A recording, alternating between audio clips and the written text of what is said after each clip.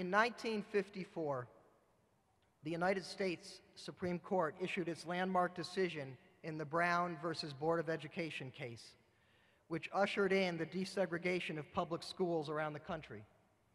Even though in its follow-up Brown 2 case a year later, the court ordered all schools in the country to desegregate with, quote, all deliberate speed, the initial pace of change was very slow. Thus, in 1957, 3 years after the Brown decision, Little Rock Central High School, arguably the best high school in Arkansas and among the top in the nation, was still reserved for white students only, even though a substantial proportion of the population in that city was African American. That year, at age 14, Carlotta LaNier became the youngest member of the Little Rock Nine, the first group of 9 African American students to enroll in Central High School. Some people choose to make history. They do so by running for political office or by consciously choosing to take bold and historic action. But I think if you ask Ms. LaNier, she would tell you that was not what she, her classmates, and their families sought to do. They were not trying to make history.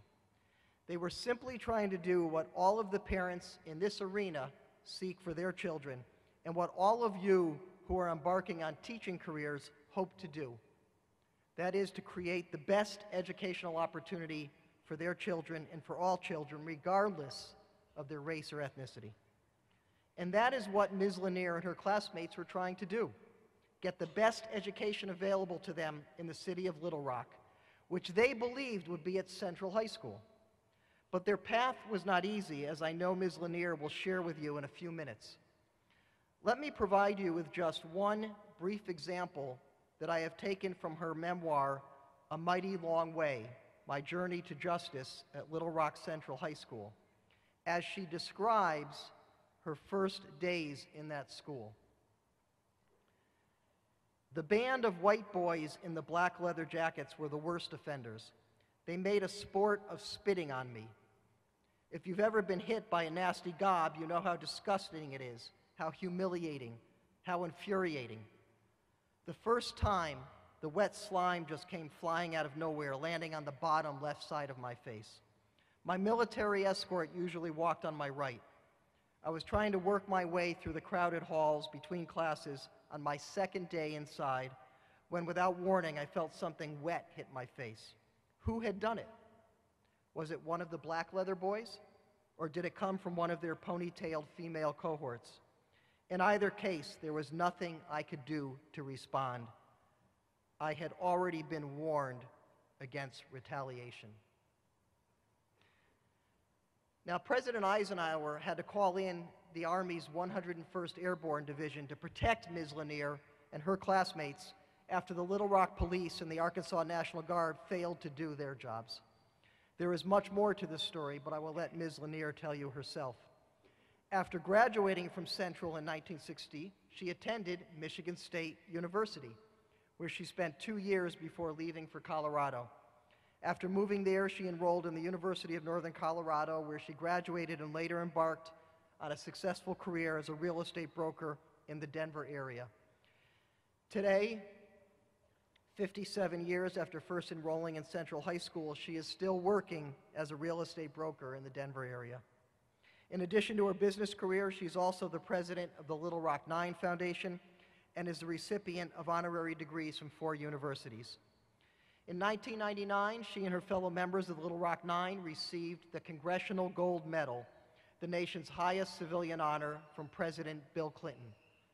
As Michigan State is in the midst of our year-long celebration of the 60th anniversary of the Brown decision and the 50th anniversary of the Civil Rights Act of 1964, I can think of no more fitting person to help us commemorate these milestones than Carlotta LaNier. Please join me in welcoming her back to Michigan State University.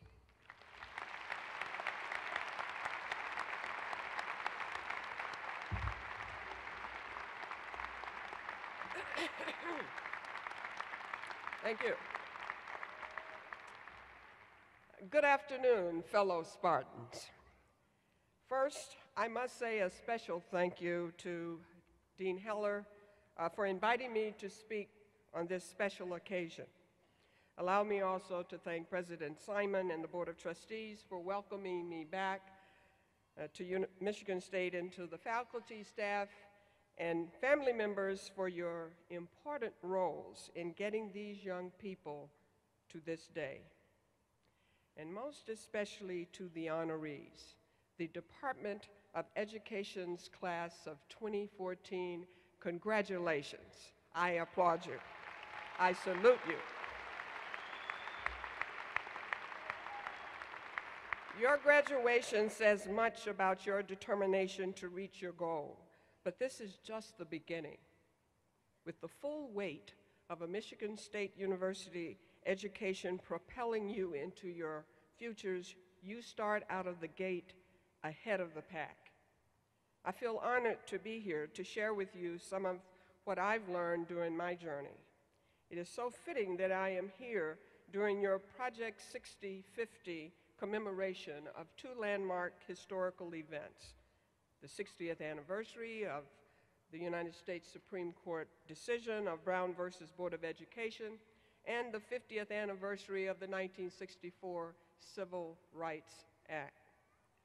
Both had such a huge impact on my life, and I appreciate the Office for Inclusion and Intercultural Initiatives for coordinating this project, pushing us to look at who we were as a nation, who we are today, and who we can become.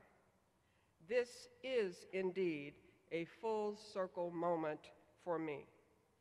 Michigan State University opened its doors and its arms to me in 1960 when I was a shell-shocked 17-year-old girl who had just gone through the most difficult time of my life as one of the first 9 black students to integrate Little Rock Central High School in Arkansas. It had all played out under the intense glare of the media. The city of my birth bitterly divided over school integration. So divided, in fact, that September 25th, 1957, President Dwight Eisenhower had to dispatch the U.S. military to protect my 8 comrades and me from mobs of armed and angry white segregationists. The president also had to show the governor of Arkansas, who had tried to block our entrance to the school, that he was not above the law.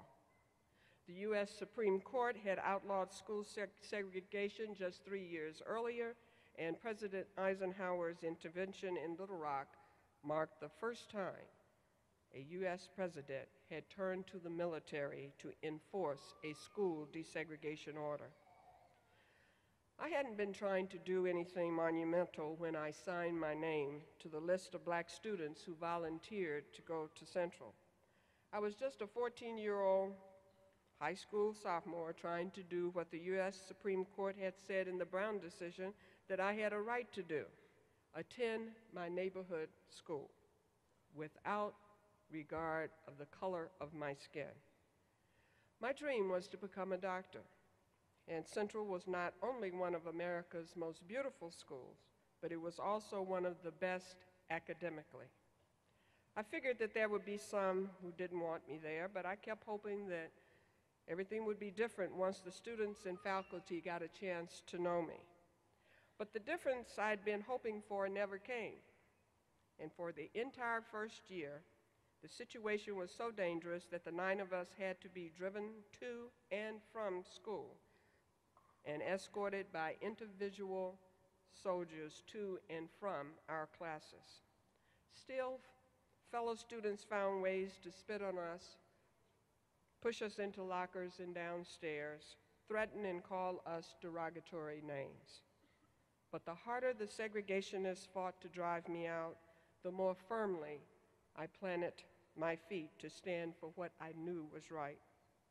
I found strength that I didn't even know I had and persevered.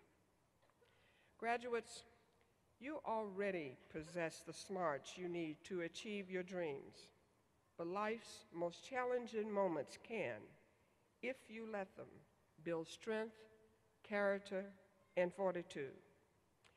And if you let them, life's most trying times can push you to be even greater than you ever imagined. Some of life's greatest thinkers, teachers, innovators just first crashed into the proverbial brick wall before finding new ways to get over or through it. The world, and not just the world at large, but the world around you, most especially in the field of education, needs great thinkers, teachers, and innovators. We need people who can look at the same old problems with fresh insight and figure out how to elevate the American education system once again to its top rank in the world. But we also need people who are willing to be guided at times by their hearts. I often think about how much easier my survival at Central would have been if more of my classmates had stood up for me. When I was suffering in those halls, my fellow students fell into one of three categories.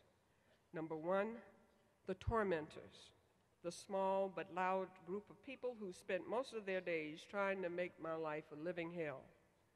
Number two, the silent, by far the largest group, those who said nothing, looked the other way, or offered a kind smile or gesture in secret, fearful of what would happen to themselves if their sympathy were discovered. And then number three, the brave, the smallest group of all, those teachers and students who were openly kind, looked beyond my skin color, saw just another human being, a fellow student, eager to learn, and treated me as such. As future educators, you will have greater direct influence on the minds and hearts of generations to come than your colleagues in perhaps any other field. That is both a great privilege and a great responsibility. Please handle with care. Be first, good examples. Be open, tolerant, loving, and kind.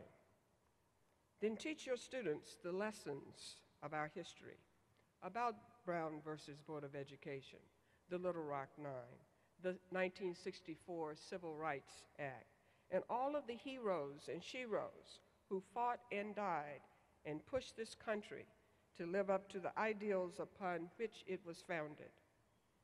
Teach them about who we were as a people and who we are when we lean toward intolerance, bigotry, and hatred.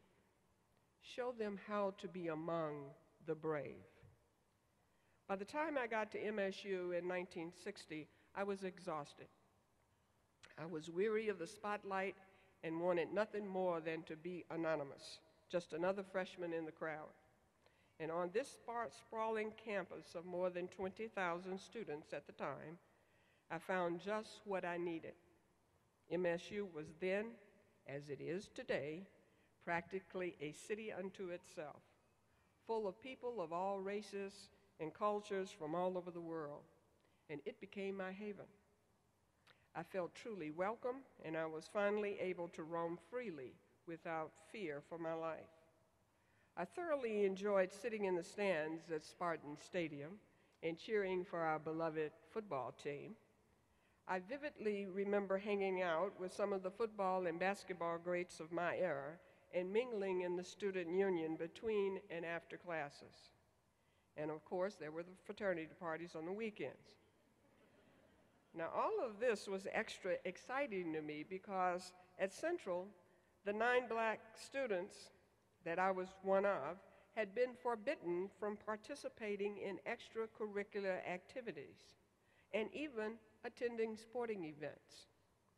MSU offered me the college experience of my dreams, but for the first time in my life, I began to struggle academically. I'd always been a top student, but in what should have been my junior year of high school, the governor of Arkansas, still fighting to have his way, has shut down every high school in Little Rock for the entire school year rather than to be forced to continue with integration. That left 3,800 students of every race scrambling to get an education the best way they could. Though I took correspondence courses and spent some time studying out of state, I had lost an entire school year at the most crucial time in my academic life, and I'd been unable to take the high-level math and science courses that were necessary to be successful in the pre-med program at MSU. In my freshman year here, a university counselor was blunt in his assessment of my chances of making it in the program. Catching up would have required more mental and physical energy and focus than I had. I hung in there another year, but when my dream of becoming a doctor began to die, so did my focus, and I ultimately left Michigan State without a degree. You may learn someday that life can be frightening, frustrating, and devastating when your plans and dreams are driven off course. But if you remember nothing else, remember this: I am a living witness that you can make mid-course corrections, alter your map, a little or a lot, or draft an entirely new one. To those who are driven and determined, there is never just one way to your destination, and I was not raised to be a quitter. So I moved to Denver, returned to college part-time while working, and graduated from Colorado State College, which is now University of Northern Colorado.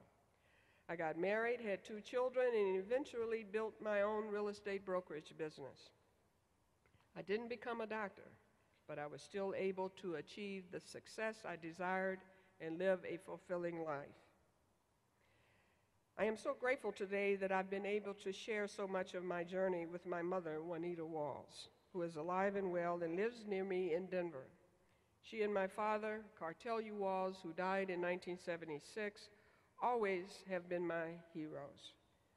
But when I became a parent myself, I truly understood the level of courage and faith that they possessed to be able to send me off into such danger each day. They understood the greater good and accepted the personal risks. So I take every opportunity that I can to honor them. Likewise, graduates, I urge you to take the time to show your gratitude to the family and friends who have shared this journey with you, most especially your parents. No matter how high you climb or how deep you may fall, they are the ones most likely to be there, loving you through it all. To this day, I still miss my father. I saw what he endured because of my decision to attend Central, and for many years I felt tremendous guilt. He was a brick mason in construction, but he couldn't find jobs in Little Rock once the word got out that his daughter was one of those 9. Some of the other parents faced similar troubles. Then in February of 1960, I returned to Little Rock Central High School as a senior, determined to finish what I had begun. My family's home was bombed. None of us was injured, but my father, who had always been an upstanding citizen and family man, was questioned as a suspect in the bombing. He was detained for a few days without us knowing where or what was happening to him. And it was a grave injustice that grieves me still. Even worse, my childhood friend and neighbor, who like me was just a naive teenager, was arrested and convicted by an all-white jury for the bombing. He served nearly 2 years of a 5-year sentence for the crime, which I've always known in my soul that he did not commit. He too had to find peace with Little Rock, and he now lives not far from here in Michigan. And let me say something about peace. For 30 years after I left Little Rock, I wanted nothing to do with the memories of what happened to me there. People who knew the history called what we had done there heroic. But for me personally, the wounds were too deep and the pain too great for me to think of it all. So I didn't say a word about my past. Not to my husband, not to my neighbors in Denver, not to my children, until they were old enough to start reading about history and asking questions. It was if, by keeping all of that hurt rolled up inside, I thought that I could keep it blocked and locked away forever. But a surprising thing happened when I finally started to let it out, to share my story. I not only made peace with my past, I found passion and purpose. I joined my other 8 comrades, Minnie Jean Brown, Elizabeth Eckford, Thelma Mothershed, Melba Patillo, Gloria Ray, Terrence Roberts, fellow Michigan State Spartan Ernest Green, and the late Jefferson Thomas in forming the Little Rock 9 Foundation. We've raised money and awarded scholarships to deserving young people, mentored them, and tried to leave a legacy that will outlive each one of us. I also wrote my memoir a few years ago and contributed some personal items, including the dress that I wore on that historic day in Little Rock, to the new National Museum of African American History and Culture, scheduled for completion in the nation's capital next year. When passion and purpose unite, there truly is no limit to the good that can arise. I never imagined when I left this university all those years ago, feeling like that I had failed to myself and my family, that life would circle back and land me here in this place of honor, standing before you as your commencement speaker. I am humbled and so honored. It is your turn now. You have been given the best possible start. Your future awaits. And in the words of Dr. Martin Luther King, if you can't fly, then run. And if you can't run, then walk. And if you can't walk, then crawl. But whatever you do, you have to keep moving forward.